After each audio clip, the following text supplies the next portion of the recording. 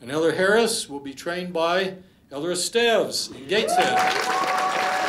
Meet the Mormons, young missionaries whose job is to convert us to their particular brand of Christianity.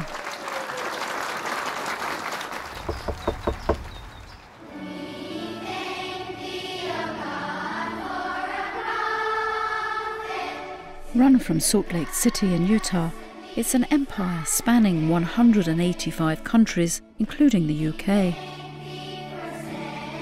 The world leader is Thomas S. Monson. Revered and saluted by thousands of church members, his appointment here was broadcast online to the 15 million Mormons around the world. To them, he's a living prophet who receives revelations directly from God. Mormons adhere to his every word. I speak of missionary work. To you young men who are becoming elders, I repeat what prophets have long taught, that every worthy, able young man should prepare to serve a mission. Missionary service is a priesthood duty, an obligation.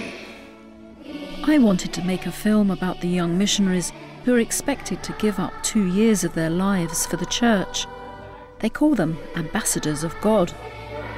Talk with everyone. Everyone. Absolutely everyone.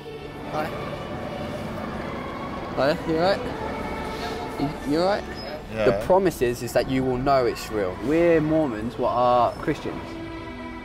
I was given unprecedented access because the church wanted me to make a film about their faith. But there's also much they like to keep secret and people find odd.